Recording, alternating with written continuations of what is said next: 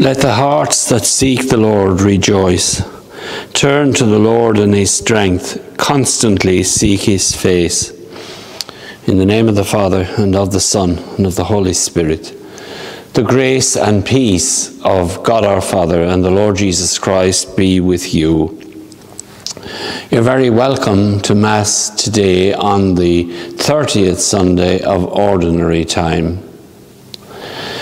Brothers and sisters, let us acknowledge our sins and so prepare ourselves to celebrate the sacred mysteries.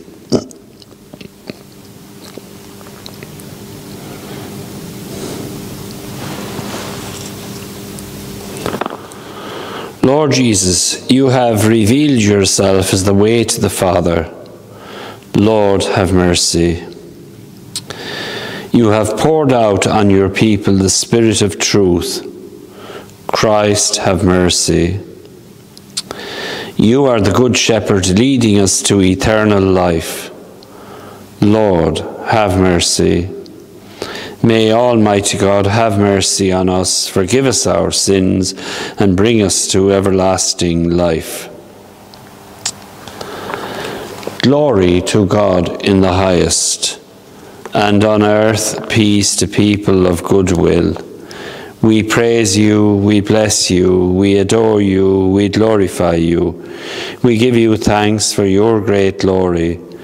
Lord God, heavenly King, O God, Almighty Father, Lord Jesus Christ, only begotten Son, Lord God, Lamb of God, Son of the Father, you take away the sins of the world, have mercy on us. You take away the sins of the world, receive our prayer. You are seated at the right hand of the Father, have mercy on us. For you alone are the Holy One, you alone are the Lord. You alone are the Most High, Jesus Christ, with the Holy Spirit, in the glory of God the Father. Amen. Let us pray. Almighty, ever-living God, increase our faith, hope, and charity, and make us love what you command, so that we may merit what you promise. Through our Lord Jesus Christ, your Son, who lives and reigns with you in the unity of the Holy Spirit, one God, forever and ever. Amen.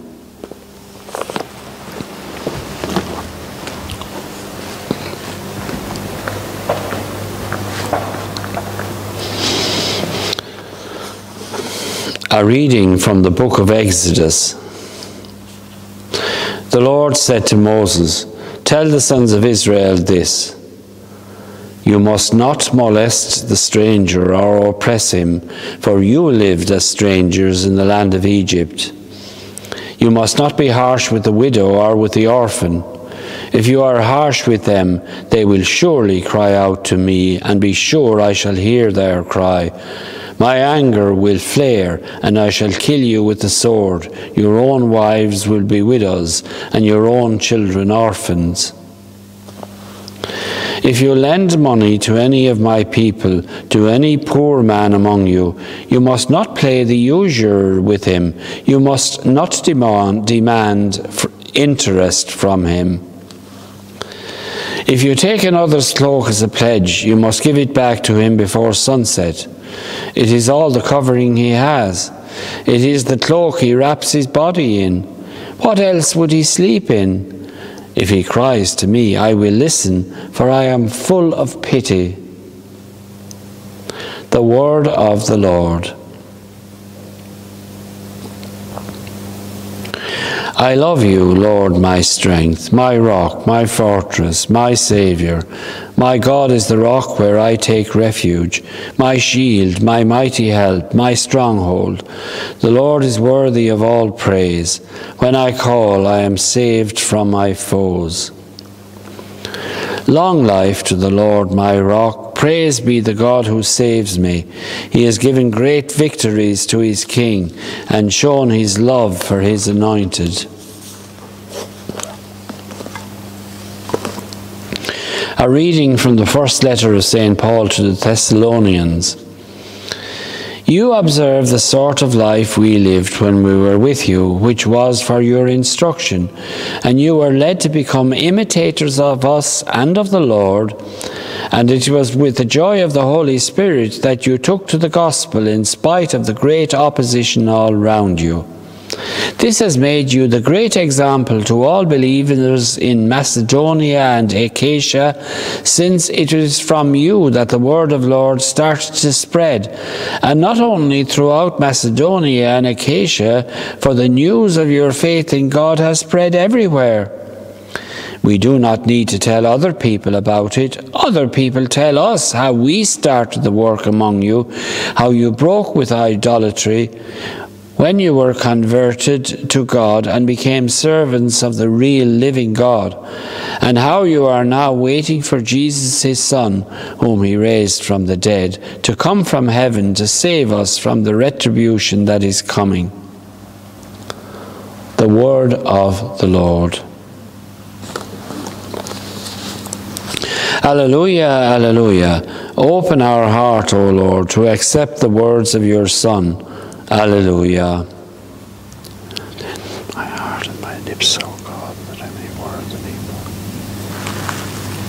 The Lord be with you. A reading from the Holy Gospel according to Matthew. When the Pharisees heard that Jesus had silenced the Sadducees, they got together, and to disconcert him, one of them put a question. Master, which is the greatest commandment of the law? Jesus said, you must love the Lord your God with all your heart, with all your soul, with all your mind. This is the greatest and first commandment. The second resembles it. You must love your neighbor as yourself. On these two commandments hang the whole law and the prophets also. The Gospel of the Lord.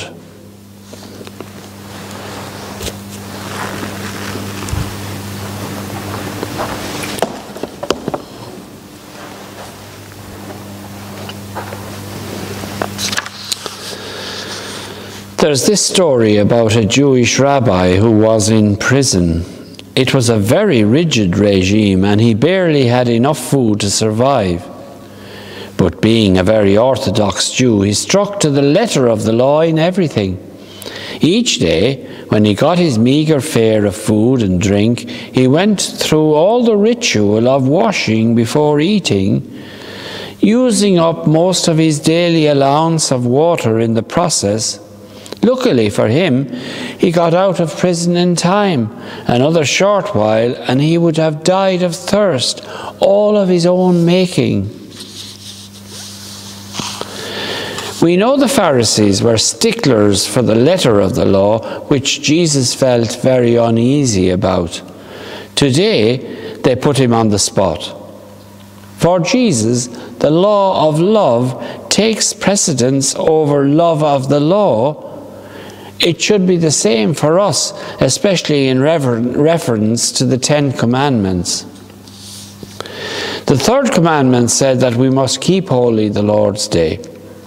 Now, attending Mass is part and parcel of being a Catholic Christian, but does our participation in the Mass empower us to live more selfless lives like Jesus, who laid down his life for us?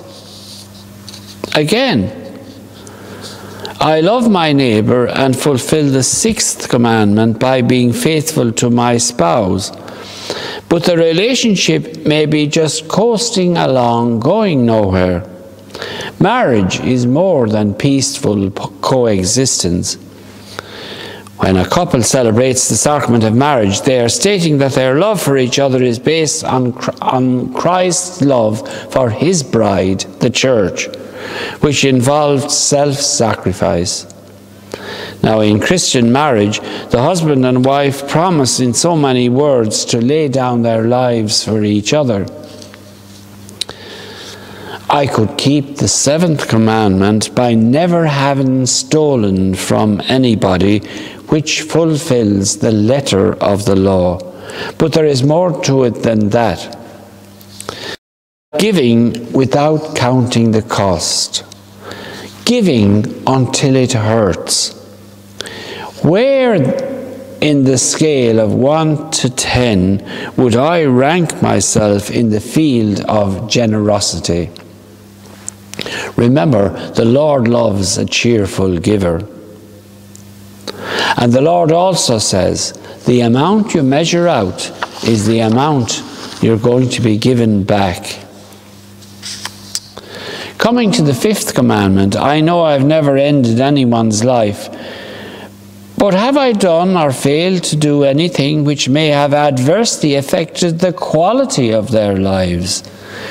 When Jesus dealt with the marginalized people of his day, he didn't just follow the crowd, who more or less ignored them, but he went out of his way to give them a new lease of life and restore their dignity as children of God. Many people may feel so disaffected with life that they want to end it all. We know there's great concern today about the high number of young people, particularly men, who end their lives. That happened to one of the priests ordained with me. Loving my neighbour means more than refraining from doing them any harm, but being there when they need me most, and when the going gets tough or rough, reassuring them that no problem, howsoever large, is insurmountable. If I stick to the letter of the law, my love for God and my neighbour is wearing a bit thin. Following the spirit of the law, particularly the 10 Commandments, I'll have risen to new heights in loving God and my neighbour.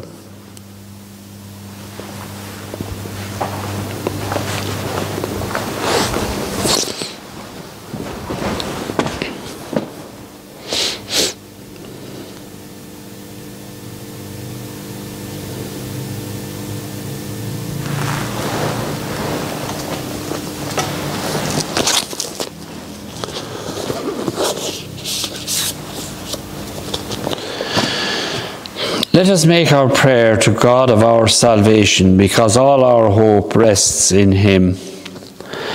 Let us pray for those who preach the gospel today. May their words be a source of inspiration and healing for those who listen. Lord, hear us. Let us pray for those who come to this country for work from a different culture and background. As strangers, may they never feel unwelcome. Lord, hear us. Let us pray that our love of God and neighbour be genuine. May it be seen in a selfless way of life. Lord, hear us. Let us pray for carers and those who look after the elderly. May they see Christ in them. Lord, hear us.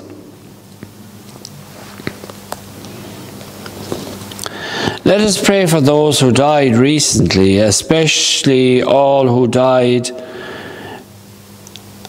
and those whose anniversaries occur around this time. May they have the eternal reward of their goodness.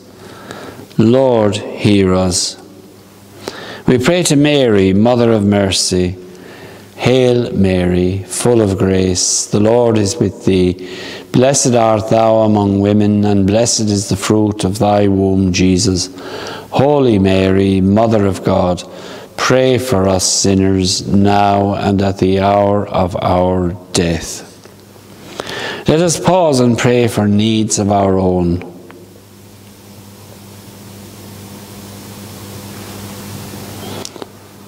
The healing prayer. We pray for all who are suffering from COVID-19, especially in our parish, that they may be speedily healed and return to their ordinary duties.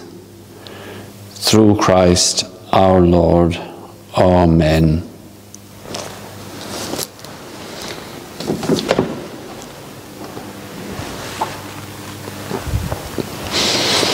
Blessed are you, Lord God of all creation, for through your goodness we have received the bread we offer you, fruit of the earth and work of human hands.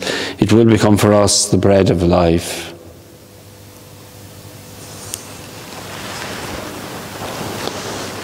Mystery of this water.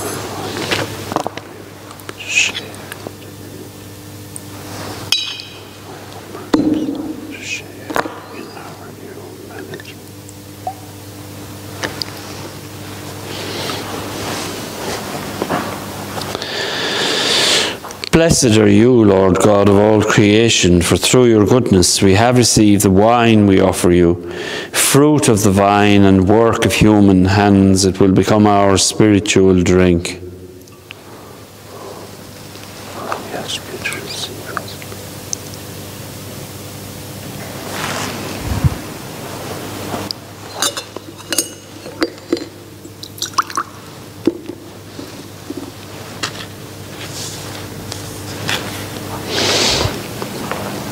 Pray, brothers and sisters, that my sacrifice and yours may be acceptable to God, the Almighty Father. May the Lord accept the sacrifice at my hands for the praise and glory of his name, for our good and the good of all his holy church. Look, we pray, O Lord, on the offerings we make to you, that whatever is done by us in your service may be directed above all to your glory, through Christ our Lord. The Lord be with you. Lift up your hearts. Let us give thanks to the Lord our God. It is truly right and just, our duty and our salvation, always and everywhere to give you thanks, Lord, Holy Father, Almighty and eternal God. For in you we live and move and have our being. And while in this body we not only experience the daily effects of your care, but even now possess the pledge of life eternal. For having received the first fruits of the Spirit, through whom you raised up Jesus from the dead, we hope for an everlasting share in the Paschal mystery. And so with all the angels we praise you, as in joyful celebration we acclaim. Holy, holy, holy Lord God of hosts, heaven and earth are full of your glory. Hosanna in the highest. Blessed is he who comes in the name of the Lord. Hosanna in the highest. You are indeed holy, O Lord, the fount of all holiness. Make holy, therefore, these gifts, we pray, by sending down your Spirit upon them like the dewfall, so that they may become for us the body and blood of our Lord Jesus Christ. At the time he was betrayed and entered willingly into his passion, he took bread, and giving thanks broke it, and he gave it to the disciples, saying, "Take this, all of you, and eat of it, for this is my body, which will be given up for you."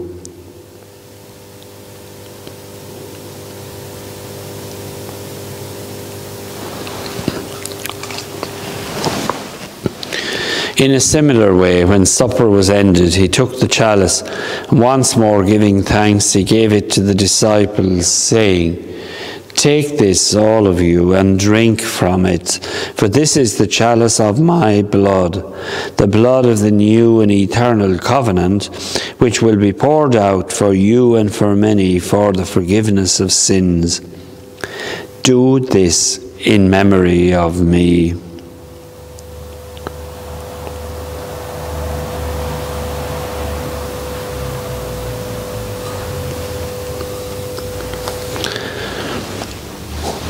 The mystery of faith. We proclaim your death, O Lord, and profess your resurrection until you come again. Therefore, as we celebrate the memorial of his death and resurrection, we offer you, Lord, the bread of life and the chalice of salvation, giving thanks that you have held us worthy to be in your presence and minister to you. Humbly we pray that, partaking of the body and blood of Christ, we may be gathered into one by the Holy Spirit.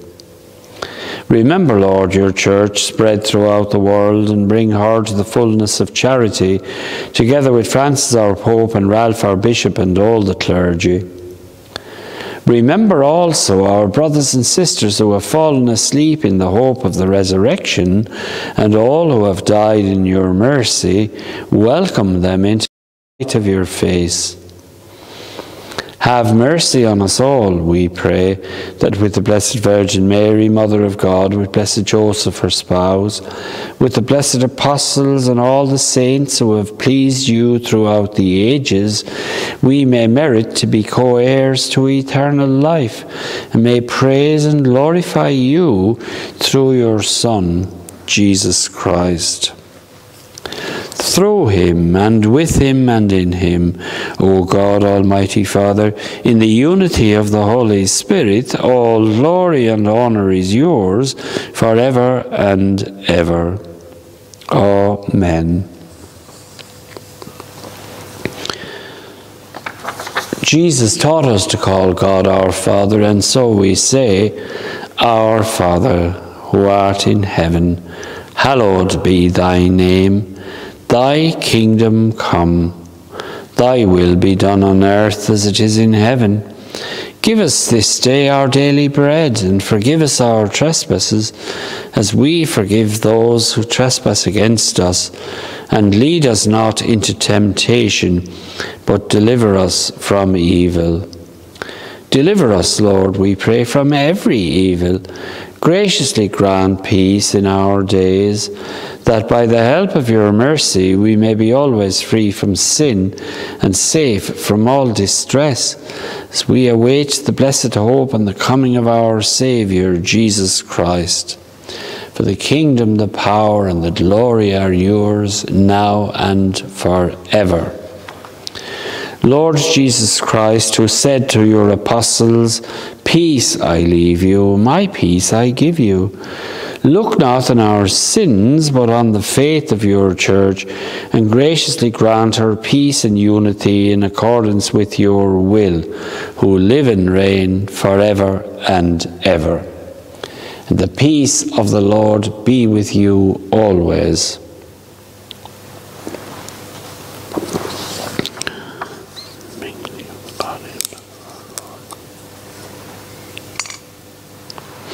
Lamb of God, you take away the sins of the world, have mercy on us.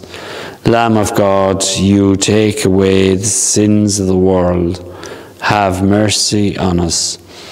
Lamb of God, you take away the sins of the world, grant us peace.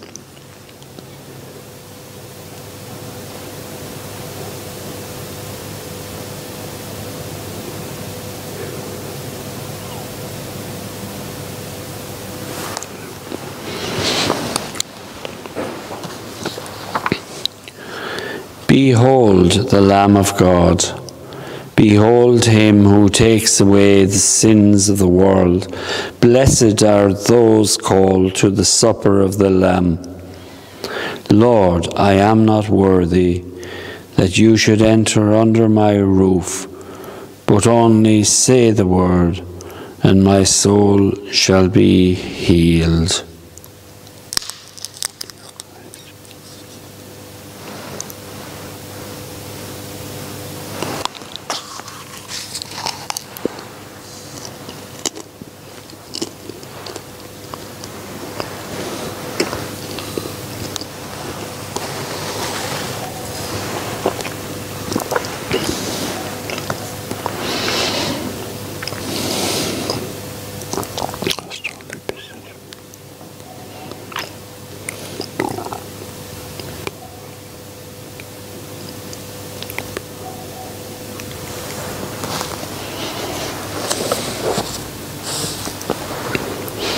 Christ loved us and gave himself up for us as a fragrant offering to God.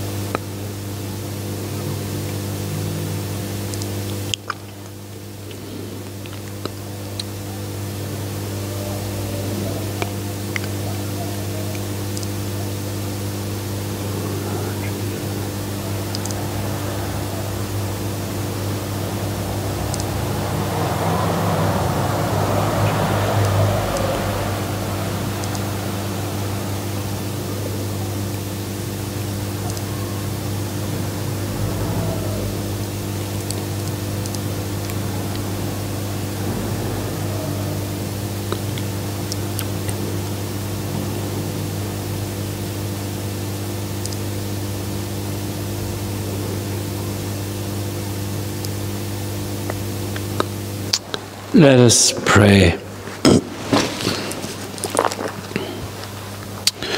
May your sacraments, O Lord, we pray, perfect in us what lies within them, that what we now celebrate in signs we may one day possess in truth, through Christ our Lord. The Lord be with you. May Almighty God bless you, the Father, the Son, and the Holy Spirit. Go and announce the gospel of the Lord.